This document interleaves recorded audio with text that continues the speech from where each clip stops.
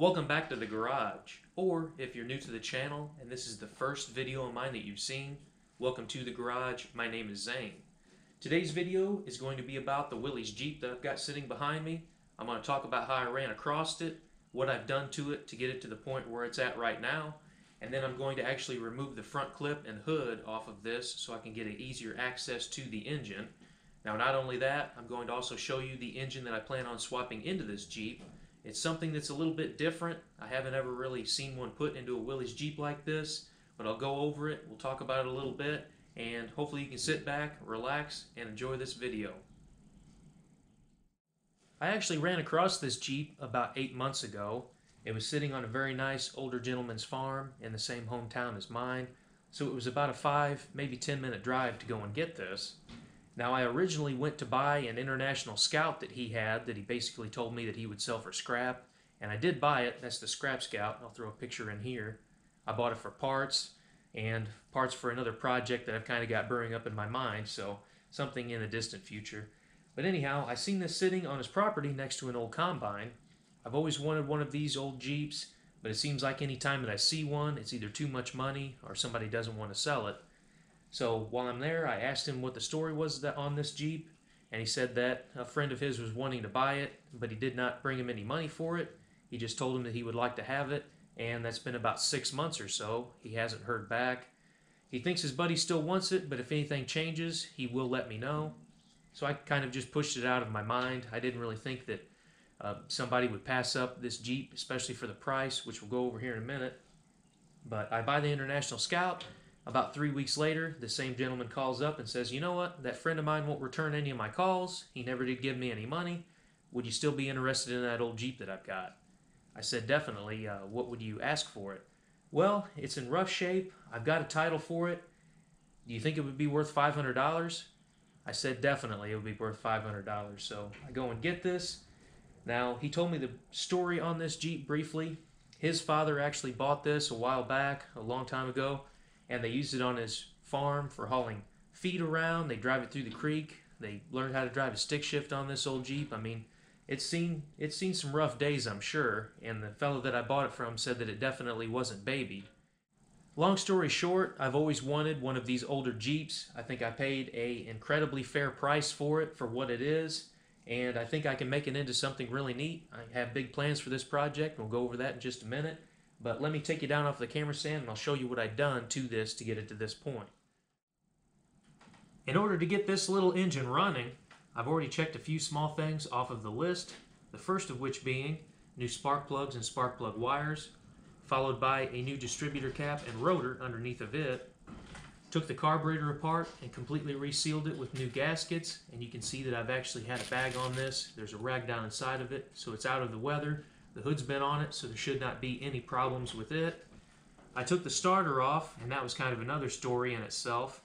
The starter was stuck. There was a lot of debris and rust inside of it, so I cleaned it up. I tested it, and the armature actually will come out to engage the flywheel, so I should not have any problems with it.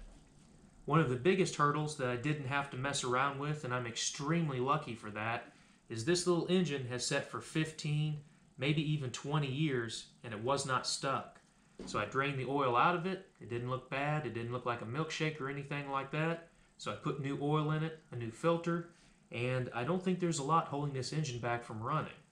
Now, I actually was piecing together a few other odds and ends, such as a key switch, and that's right whenever the coronavirus happened, so shipping came to a standstill. I waited 3 weeks for the ignition for this Jeep, and not only that, I tried using the wiring that's been in this Jeep already. I know it was a long shot. There's been a lot of rodent damage to this, and nothing will happen. So the Jeep's going to need rewired. But I think just to test this engine out, I'm going to rewire it with a key switch over here next to the battery, just so I can see that this engine runs. But there's not a lot holding this back, this engine from running. So I think the next thing to do is to pull this front clip off of here, and I can get a little bit better access to this little engine.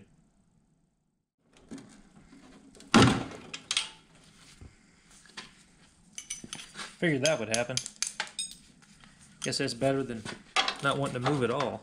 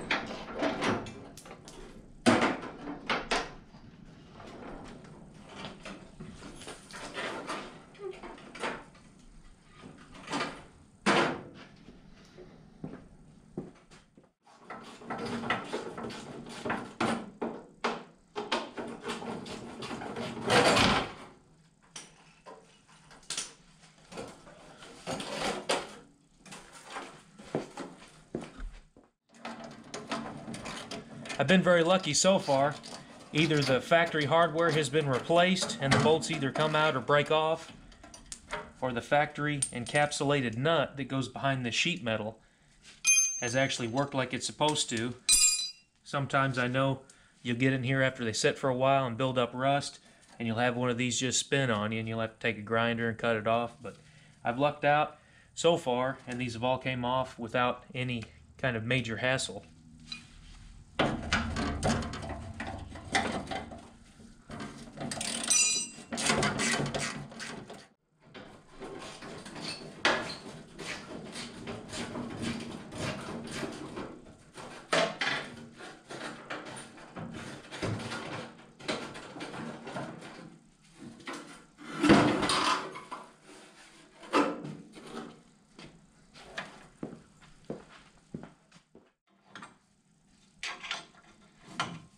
I'm also going to remove this tow bar because it's practically useless. The little end that's supposed to clip over a 2-inch ball is rusted to itself, so it wouldn't work for what I need. I tried pushing it in the garage the first time with this, and all it did was bend it, so it's rusted, it's seen its better days, and it's just time to finally take it off of here.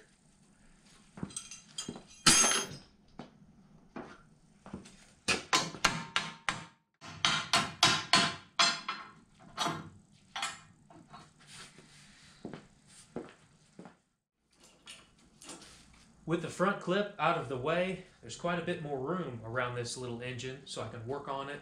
I won't have to lean over the fenders, and it will help out to get it up and running. And not only up and running, but it will definitely help to pull the engine out of here. I know that may sound kind of idiotic to some of you watching this video, for me to get this engine running and then immediately pull it back out of the Jeep. Whenever I seen this project setting, I thought two things to myself. Number one, I really have to save this from the crusher. I would hate to see something cool like this go and get scrapped. And number two, if I could buy it, I had a good idea of a power plant swap that I want to try, and we'll talk about that in just a minute. Now, this Jeep works out perfectly because this isn't a low mileage Jeep that's complete, that's never been messed with. I would hate to take something like that, pull the engine out, and mess around with the originality of it. But with this thing having a lot of repairs done to it, a lot of hack jobs on the wiring already, I see no problem as making it something that's my own. I can easily get this little engine running.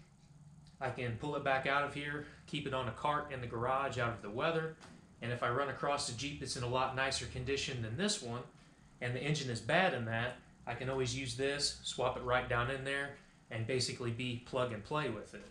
Now, one other thing that I wanted to mention as well, I talked about in some of the other videos, the starter on the side of this Jeep. This engine will run if the starter will work.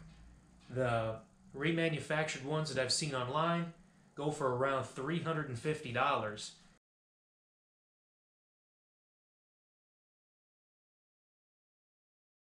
I can't see spending almost as much for a starter as I did for this entire Jeep, so if the starter's bad, I'm just going to take this engine out anyways, keep it out of the weather, because I do believe that it will work. I can run across a parts Jeep maybe later on that has a good starter, and probably buy the Jeep for about as much as I would pay for one of these remanufactured starters. But anyhow, another thing about this Jeep is that the transmission, if you watch my other videos, whenever I bought it, it was stuck in gear. I had a really hard time getting it out of gear, and whenever I took the top plate off of it and drained the fluid out, well, I should say fluid, it was nothing but water and mud. I think the transmission shot in this. I ran across one on Facebook Marketplace a while back that's the same one as the one that's in this Jeep, so I can use it for the engine swap. So I just wanted to go over and kind of say and try to inspire maybe somebody else who's got an idea in the back of their mind. You don't have to have $100,000 wrapped up in a project like this. As long as you can take something and throw it kind of together the way that you want and have fun with it, I don't see any problem with doing that. Now we'll go ahead and I'll show you what I got planned for the engine in this Jeep. Now for the moment that everybody's probably waiting for. What kind of engine do I plan on swapping into this little Jeep? There's so many options that I could have went with, a few of which I've seen a lot of other people do on the internet already, and from the research that I've done on this particular engine, I don't think anybody has ever done, or at least showed on YouTube, but I'll go ahead and show you what I got, and that is a 2.5 liter Chrysler 4-cylinder engine. hold on, I can understand. You're probably wondering why I'm going from a 4-cylinder to a 4-cylinder. But this isn't just any 2.5 Chrysler engine. This is the turbo version. Now the factory engine in this Jeep puts out around 60 horsepower, and this engine right here, stock, puts out around 140 horsepower, not to mention all of the upgrades that they make for this. This has the Garrett turbocharger instead of the Mitsubishi turbocharger, so this engine is a little bit better than the other alternative. And we'll just kind of see how that little 3-speed transmission in the Jeep holds up to the upgraded horsepower from this turbo engine. I hope you all approve of my choice for the engine swap for this little Jeep. Now I'm not going to crank the horsepower up and do anything crazy like drag race it or take it to the track. I just think a little bit extra horsepower will help with its off-road capabilities. There's a few things that I can do to that engine to help it last a little bit longer, like put head studs in it, probably put all new gaskets.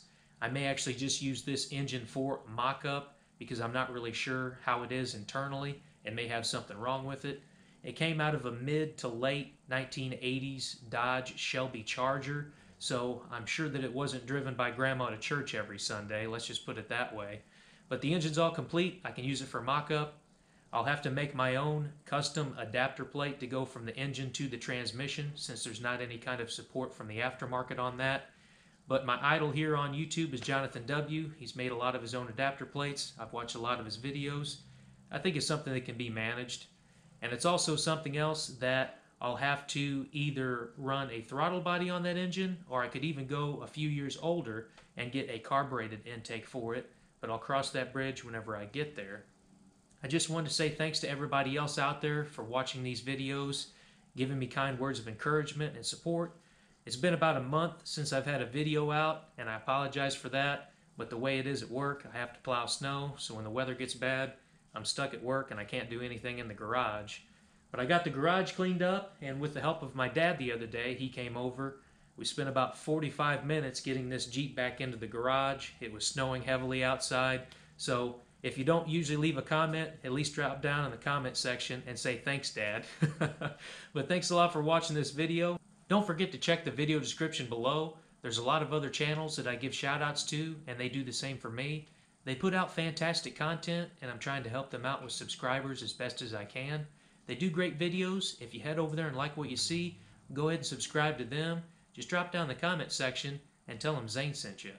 But thanks a lot for watching this video. I hope you enjoyed it. If you did, please give it a thumbs up, leave a comment or a question down below. Consider subscribing if this is the kind of content that you're into. And as always, just a friendly reminder that it doesn't matter if you're working on your project in a garage or in your driveway. What matters is that you go out there, you do the job yourself, and you learn more about your project. Whatever that project may be. Now that this video is over, how about you go outside and work on something? My name is Zane, and I'll catch you next time.